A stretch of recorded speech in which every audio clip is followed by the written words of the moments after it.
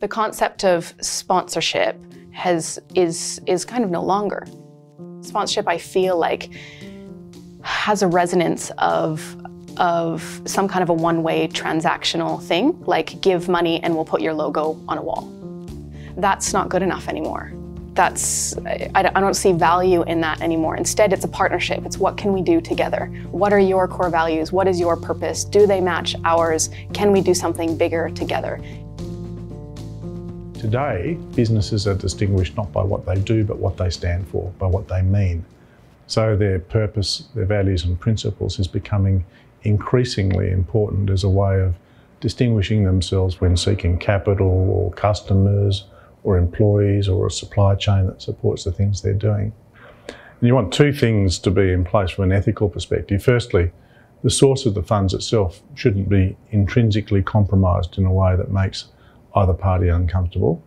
There's a second layer, which is to do with the relationship between the two organisations. They may have quite different values and principles, they might have different objectives.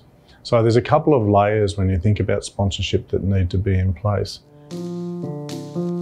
So in the arts, we see sponsorship from a whole range of industries, from gambling, alcohol, asbestos, immigration detention, and the fossil fuels industry. So, and that's not limited to those, but those are ones that I think we definitely have some questions around the ethics of that relationship. If people can find clean money, I'm all there, I'm there, but I can't find it. I've never found it.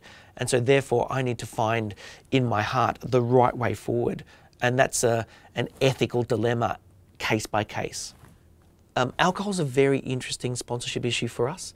I grew up with an alcoholic father. I abstain from alcohol. There's a whole lot of behaviours that are personal behaviours, but as I talk to people who work and who enjoy the Sydney Festival, they enjoy responsible drinking, and so the alcohol sponsorship is part of that. At some point, when issues of violence, issues of deaths in the streets, and the impact of alcohol in Aboriginal communities, what are we doing? Individuals have to weigh up what their power is. And often the power differential is what we're talking about, that the sponsor or the government actually is perceived to have more power than the artist. The corporations and the individuals who sponsor, say, the arts or universities or hospitals, they get a lot in return for their money. So artists and arts organisations should become more picky and research their sponsors a little bit more deeply. So when we think about sponsorships, we think about our values as a business, and we use that as a guiding principle to who aligns with our values and who can share that message in the most appropriate way with impact. We really believe, all the way from our top leadership down to any employee that you talk to into the business, that business can be a powerful platform for social change. When certain aspects of a business don't completely align with an arts organization, should we partner with that organization anyway? And I say, absolutely we should. I think that there's a real risk in making the decision not to partner with a company because of one aspect of their business, rather than really understanding where we align and what we can do together. Because if an arts organization takes the position of determining right from wrong in a binary system, we're not going to have very much art funding left. I think the situation with the Sydney Biennale a couple of years ago is a fantastic case study in these pressures of government and sponsor.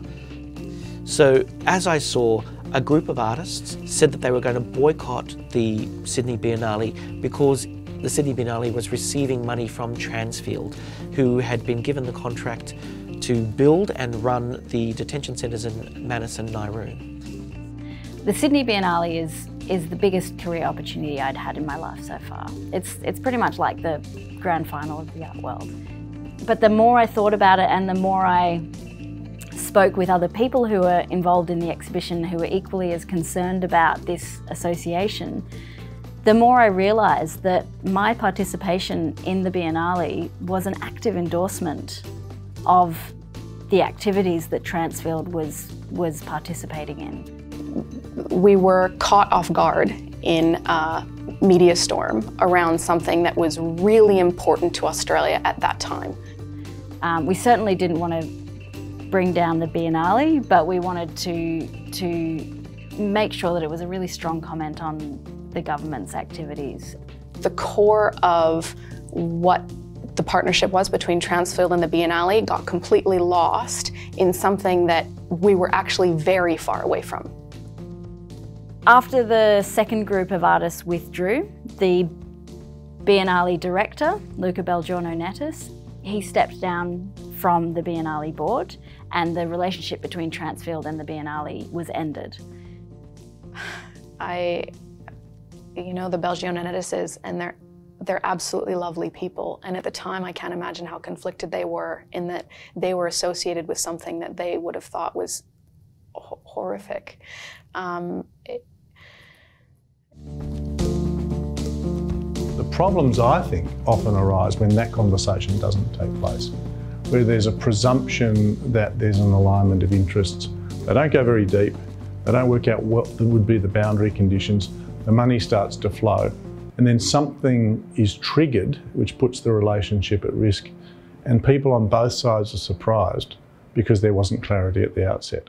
People do make mistakes, and I think that's where that conversation with your stakeholders and being open and transparent about what that relationship means or the developments of that relationship and the context behind it. What I worry about is also that the values, the corporate citizen has inarticulate values. They don't often know what they stand for. And if they do have values which align in terms of arts or sport, that it's often done just for a financial transaction. And I worry about that in the long term. The ethics of sponsorship and being a good corporate citizen, I think that plunges us right into the question of how much boards of companies can give away. In Australia, we need to have some law reform to make it clear that directors have the ability, when it is in the best interests of the corporation as a whole, to put the interests of shareholders just a bit aside and to work on and with other interests in order to drive the corporation forward in the long-term benefit, and that this narrative of only working for the shareholder will go back to being much more in balance with the other interests of the people touched and affected by corporations than it has been for 30 years. From a consumer standpoint, research shows that consumers and customers think that businesses have a social responsibility to stand up for what they believe in or aligned to certain values. The social impact that businesses can have on society are immense. And CEOs coming to say, these are important issues for our company in our country. And often people will start to say, well, no, your job is about making money and, you know, and it's about the shareholder value and da-da-da-da. And they forget, those critics forget that in fact companies are by its very nature groups of people. And those groups of people have values and they are working for that organisation for very particular reasons. You can't just look at the social good that they're doing when you look at the ethics of an organisation. You have to look at the whole picture. And for me, that just doesn't balance out. Doing a few good things on the side as part of their profit generation doesn't negate the unethical activities that they might be doing. I think sponsorship only works when it's a collaborative tool. I think that when it's the coming together of equals and a discussion and an articulate conversation about their values and what you're thinking, that's the only way forward. But finding a sponsor who aligns neatly is always difficult.